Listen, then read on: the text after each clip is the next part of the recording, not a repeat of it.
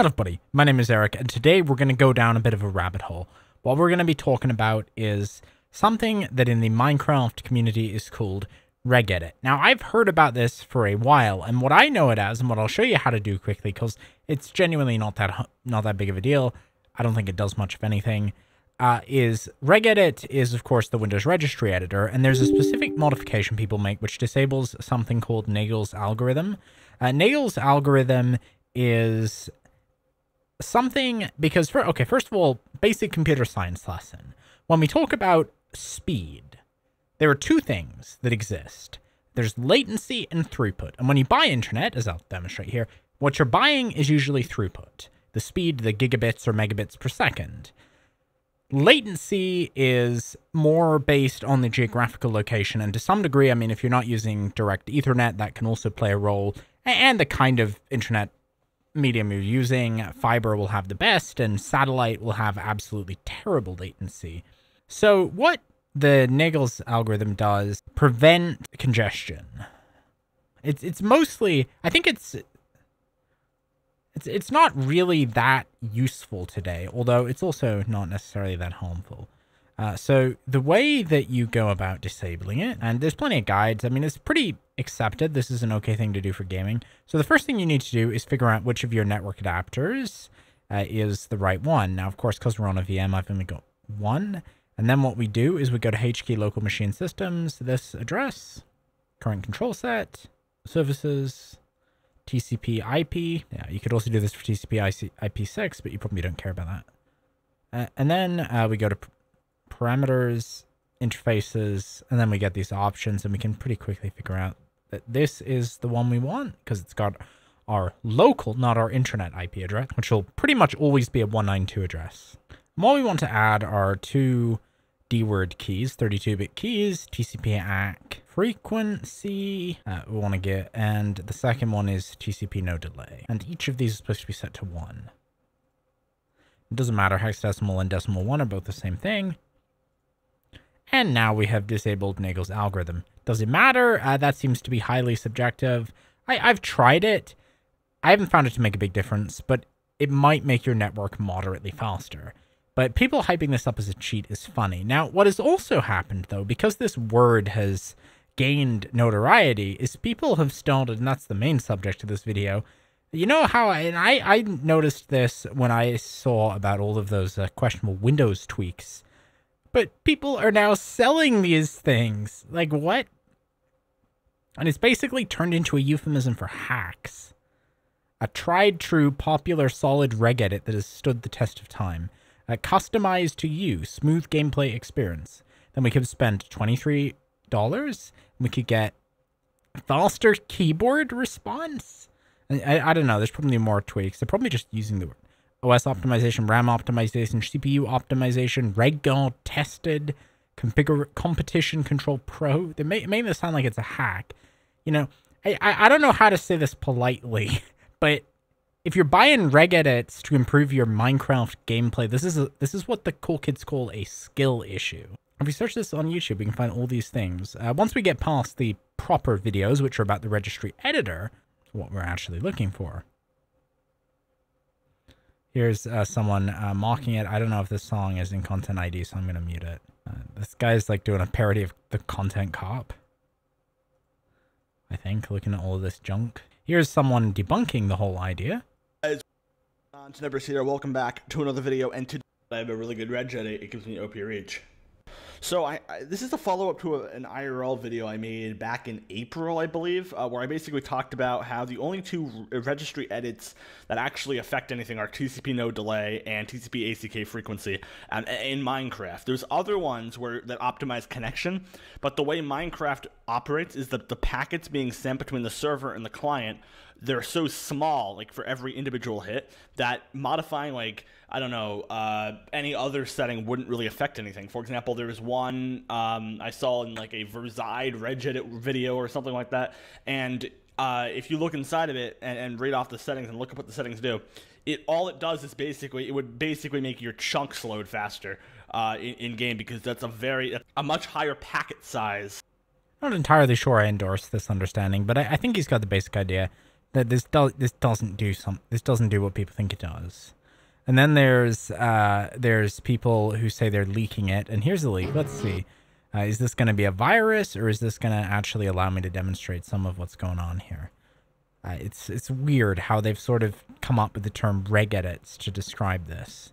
So in this folder, when we extract it, oh yeah, the new Windows all kind of UI is kind of confusing. Readme. Deflanix credits, okay. Wow, that is a lot of regedits. So let's actually look at these. These are called .reg files. And we can, instead of opening these with the registry editor, we're going to open them with a text editor. Now, my understanding is that using a reg file here wouldn't even work because it's got to be on the right interface. But we add a bunch of these that I would doubt. Okay, no.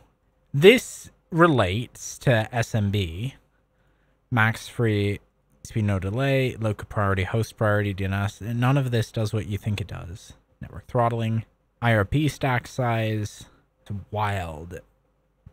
Best auto regedit, reach 7 blocks. Let's see what this one does. MTU. These are just random network settings that I would be very surprised to learn if anybody doing any of this actually knows what any of these do. Verside regedit, boost, connection brush,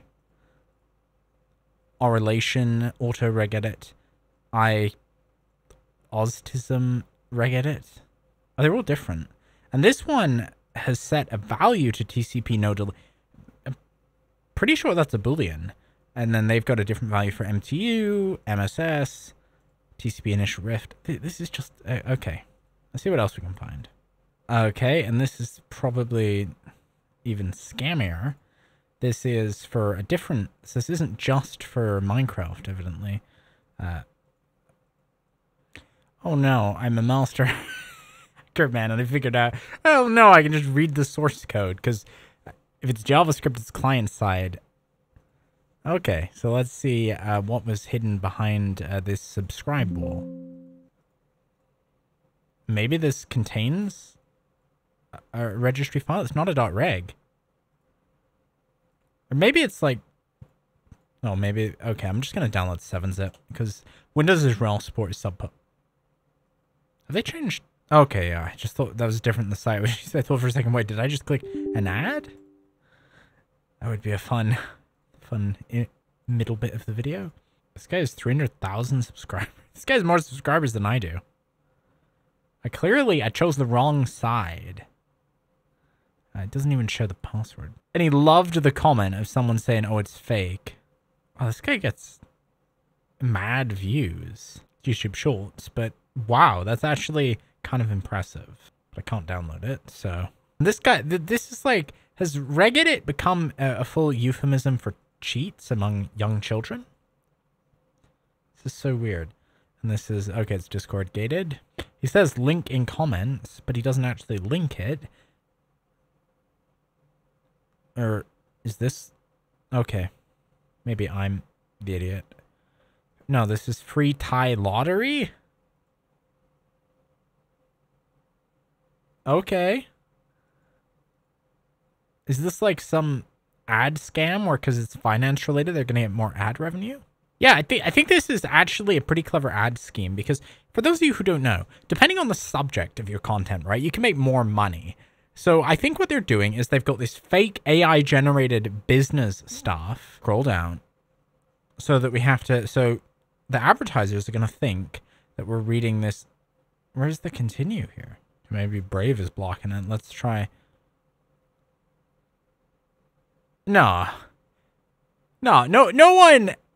There's not allowed. If you guys were wondering, these are. I'm pretty sure these are AdSense ads. Yeah, I don't even know what to say. Is it up there? They've broken every AdSense rule. You're currently on step 3 of 3. Please wait 11 seconds. Now, interestingly, if you look at the ads, it would seem that because in reality, while what I said was true, it's not purely based, it's not purely contextual advertising anymore. These days, we also have, of course, personalized advertising. Okay. Other way we can do that is we can just delete the disabled in the CSS. You are joking. I'm actually losing my mind. This is genuinely clever. It's like we're going through a never-ending list of fake insurance sites trying to get me to join. And there's no, of course, because this is generic. There's no indication of what the fabled link is. Well, so let's just see what ads are on the, if there's even ads on this. Oh, and we're supposed to click on this ad. This is actually a major ad fraud scheme. I'm definitely going to let Google know about this. This was not what I was expecting. I was expecting malware. We ended up with a bunch of botnet spam and ad galore. Here's another option. They really like these social buzz things. Oh, and this is trying to get me to go to a WhatsApp. I just want to cheat on Minecraft. I don't want to go on a WhatsApp. And this site from Ghost is returning to the mysterious free tie lottery. And there's no oh, is this one they want me to do first? There's no post or get request on any of this. So in fact, there is no possible way that it would know what our download is. So there's no way there's a real download here.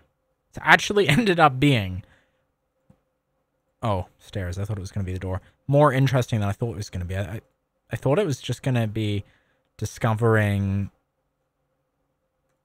a malware, but we've actually discovered a scam I haven't seen before. You can actually, oh, wow, it vanished right when I said that.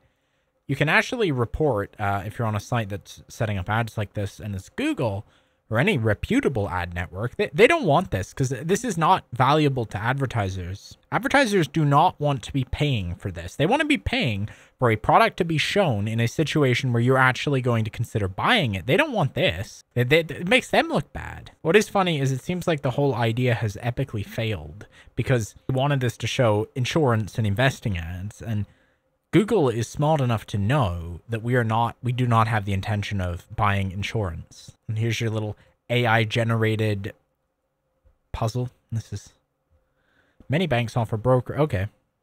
So this is like, well, it's sensical. I mean, that's the great thing about AI is it can write sensical. Like these articles are not they're not useful, but they're not terrible. What's really weird is these big channels doing it. But that actually reminds me of something I haven't mentioned yet. So while I was investigating the scams and spam on YouTube, I noticed a few channels that were both posting the spam videos and their normal content, and I actually emailed them about it because I wasn't sure if the hackers had gotten more stealthy. What I found out is that, and this was a music channel, so they couldn't make money the normal way, they were being offered money to post those videos, and because they weren't otherwise able to monetize their channel, they did it for that reason. But these are gaming channels, so they should be able to make money normal ways, and I mean, if they got hundreds of thousands of views, like, it's not worth risking your channel and everything for whatever this scam is making. This looks like a hacked account because he's got 400,000 subscribers. He's never posted anything else. Maybe into shorts or lie. Oh, okay, no, never mind. Maybe he's got 60 million views on an unrelated short video. It's got the same name, so maybe that's how he did it. He posts a short video and then he tries to use the legitimacy he's gotten out of that to post this spam. It's definitely not as dramatic, but here we've got more ads. Although he says it's a free client, then he says you can buy it for $25. I'm going to do another video, by the way, so subscribe if you're interested, where I'm going to try and infiltrate these cheating servers, because a lot of people who are messaging me are seeming to be getting malware just from joining these Minecraft cheating servers. So I'm actually going to go undercover. We're going to see what we can find, and we're going to meet some of these people. And in the event, a lot of these skids are going to be using tools like piracy, which of course I can reverse. So I might just ruin their parade live. I think it's going to be a lot of fun. So please subscribe if you're looking forward to that. And with that, I think that's going to be all for this little investigation. The only regedit that's going to make any difference to your Minecraft is the one I showed at the beginning of the video. Don't be buying this junk. It's not going to help you. It's a skill issue. None of this is going to be all that important. That's all for now. Bye.